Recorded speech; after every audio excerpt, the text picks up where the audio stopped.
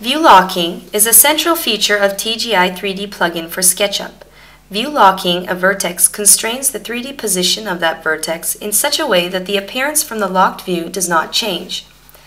You can lock a single vertex or a line or the vertices of a selection. To lock the vertices of a selection, click the right mouse button when the cursor is anywhere on the selection and select the Lock Vertices option from the context menu.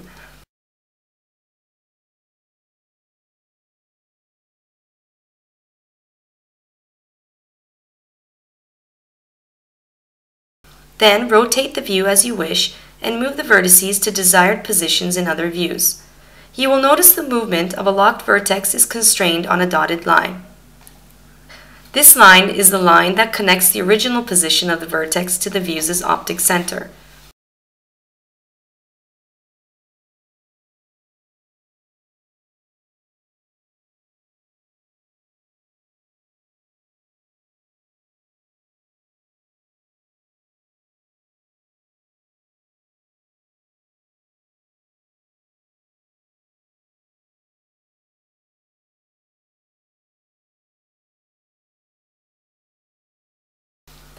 After you move the locked vertices in other views, click the right mouse button on a locked vertex and select Switch to Locked View option.